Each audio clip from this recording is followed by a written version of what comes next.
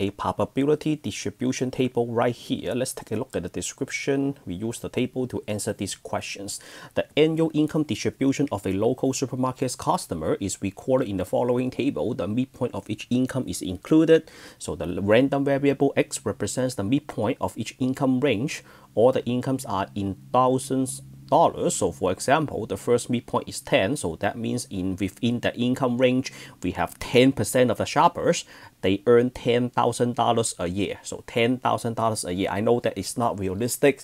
Our purpose is not deciding whether that is realistic or not. We want to practice. So we have a random variable X. X represent money, income. And then each X has an associated probability. So 10 has a probability 10%, 20 has a probability 16%, 30 has a probability 29%, so on and so forth.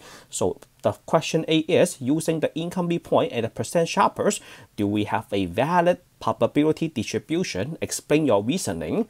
So number one, each percentage is between 0% and 100%, so they are all valid probability. And then second of all, every X has its own probability, so that is a second check. And then the third check is they add up to 100%. So I know they add up to 100%. If you don't believe me, you can try that really quick.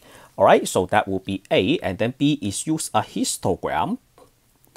Use a histogram to graph the probability distribution. All right, so let's do that. So we use a histogram. So there is a vertical axis, and then there is a horizontal axis. So that this one I will be using the midpoint. So the first midpoint is 10, and then 20, 30, 40, 50, 60, right? So they are the midpoint. Can you tell me the label of the horizontal axis? That is income. And then what about the vertical axis? So that will be the percent of shoppers, right? So percent of shopper. All right, how tall is the first bar? The first bar is 10%. Which one has the tallest bar? The 40 has the tallest bar. So the first one is 10%. So this will be 10%. So 10% and then 16%, a little bit taller than that. Okay, my scale looks so bad because I want to make every single bar has the same width. It's all right, just a sketch. And then 29%, so that is way taller. 29%, so that will be 29%, and then 35%. So 35%, and then a 2%. Oh, 2%, not 20%. We have a 2%, and then we have an 8%. All right, so that is a sketch. And then what do you see? So in this picture, I can see that most shoppers, they earn $40,000 and $30,000. So the income range of most of the shoppers, they are around $30,000 to $40,000 per year, because the tallest bar are right there. And then that answer B, and then in part C, you have to find the expected income. All right, around that, and round your answer to the nearest integer. So how do you find the expected value? So we have the expected value C, this is B. C is the expected value of random variable X, so that is the sum of X times its own probability. So the first X is 10, probability, don't say 10 times 10, 10%. 10% in decimal is not a tough question, right? 10% means 0.10. And then 20 times 0.16. And then 30 times 0.29, and then 40 times 0.35, and then 50 times 0.02, and then 60 times 0.08. So you add them up, the answer is equals to 33. I have a note at the very last line, so the expected value is equals to 33. What does that mean? That means if you pick a customer randomly in the supermarket, my best guess is that customer earns $33,000 per year, which makes sense because 33 is like, look at the picture, it's like right around there, right? So that is where most people are, where most people's income incomes fall into. So 33 makes sense. You pick one customer randomly, that person earns $33,000 per year, totally makes sense. And then the next one that I would like to find is find the variance and standard deviation. So notice I gave you the answer. So let's do the writing part first, and then I will show you how to use a calculator to get all the numbers. So using calculator, the benefit is it doesn't matter how long the table is, it doesn't matter how weird the decimals are. So as long as you know that skill, you can find the mean, variance, and expected value. The expected value, variance, and standard deviation without writing a single number down on a piece of paper. All right, let's do the handwriting first, and then B is the variance. So what is the formula? The formula is you have a sum of x minus the expected value square, and then divided by probability. So by the way, the EX is also called a mu, MU. Mu is a Greek letter that stands for mean, expected value, long-term average. All right, so we have the first x, that is a 10 minus 33 squared times 10%, and then plus 20 minus 33 squared times 0.16%, and then the next one is 30 minus 10 squared times 0.29. Yes, I know the data is not realistic because I want to make the number nice. We are not trying to use realistic data. We are learning how to find the mean, variance, and standard deviation. And then 40 minus minus 33. 33. Why do I say 10? Minus 33 square. The probability of 40% is 0.35. And then we have 20. 50 minus 33 square times 0.02, and then 60 times 0 minus 33 square the result, and then times 0.08.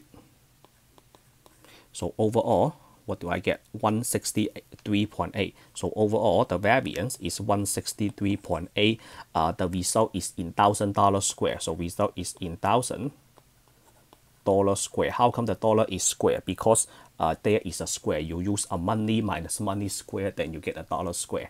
And then the last one is a standard deviation. So you take the square root of the variance, 163.8.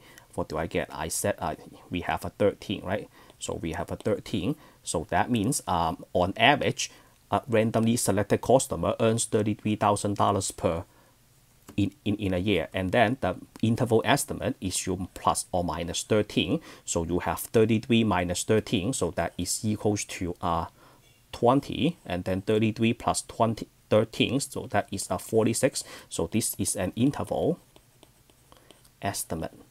So that means if you select a customer randomly, my best guess is this customer's income range is between $20,000 and $46,000 per year. That makes total sense because most people, they are around this range, right? They are around this range. So it makes sense to say most people are on that income range. So that will be all in that's all for the writing. So now let's do the calculation. All right, so I forgot to put the screenshot right here, but try your best to follow this calculator. If you want a screenshot of how to find these three numbers, watch the previous video. In the previous video, I gave you a full detail. So this one. So the first thing that you will have to do is, okay, it looks like I need my numbers right here. So we have to enter the data first. Okay, you go to step, and then edit, the first one, edit, and then do you see that there are some old data? Because they are from the previous problem, I don't need them anymore. I am going to clean them up. So you put the cursor on L1, and then hit clear, and then hit enter. And then move the cursor to L2, clear, enter. On L3, clear, enter. On L4, clear, enter. And then L1, X goes to L1, 10, 20, 30, 40, 50, 60. So double check your data. Okay, and then L2, the percentage, but you have to convert that to decimal. So 0.10, 0.2, no. Looking at the wrong place. 10%, 16%, 29%, and then 35%, and then 2%, and then 8%, 08. So 08, 02, 35, 29, 16, 10. All right. And then what goes to L3? The L3 is the product of L1 and L2. So you have to put your cursor on L3 and then watch this. So L3 is equals to L1 times L2. So why don't you type L1, which is second, and then you type 1, and then the multiplication symbol, and then second 2 is L2. But before you press enter, make sure the cursor is on top of L3, on L3, not the first slot, on L3, because we are doing this for every single row. So if that is the case, then you hit enter. Then you have all the products. So 10 times 0.1 is 1, 20 times 0.16 is 3.2, 30 times 0.29 is 8.7. So that you get all the products, right? And then now the expected value, watch my writing. So the expected value, so you have to go to the home screen and then you have to calculate the sum of L3. So first you go to second mode, too quick, second mode. And then you go to second, and then you hit the stat because you want to go to the list, you want to do math for the whole list. So second stat. And then do you see on the math option, you have a sum. Number 5, you have a sum. You click that, and then you store the products in L3, so second 3, and then close the parenthesis, press enter, so you have expected value equals to 32.7, and I rounded up to a 33. So that means on average, most people earn $33,000 per year. Okay, so we just got the expected value, so it's 33. I use an integer for my convenience. If you say 32.7, you get 4 credits. But for regarding the rounding, if you do homework online, you have to look at the system. You have to look at what they are asking for. Are they asking for the exact value, or they are asking for an integer? You have to read. Okay, next, variance. So we go back to stat and then go back to edit. So this time I will be using my L4. So what is variance? Look at what you wrote. You take the x, which is L1, subtract the expected value. So let me on L4, okay, on top of L4. Are you there? On top of L4, you use a parenthesis. You take x, which is second one L1, subtract the expected value that you just got, close parenthesis. Did you close parenthesis? Did you? If not, you are making a huge mistake. Close parenthesis. All right, close parenthesis. And then square. So you square the entire difference, and then you multiply. Multiply what? You multiply probability, which is in L2. Are you ready? Enter. So there you go. You have the product of every ingredient in the variance. So do you see that we have all the multiplication? So 10 minus 33 squared times 0.10 is equals to 52.9. And then the last step is you want to take a sum of that. So that means you have to second mode first. You have to find a sum of L4. So second mode, and then let me teach you a shortcut right here. Do you see that there is a sum L3? That was the previous entry, right? So instead of going to, I will just show you the second step first. So second step, and then math, you pick number 5, and then L4, right?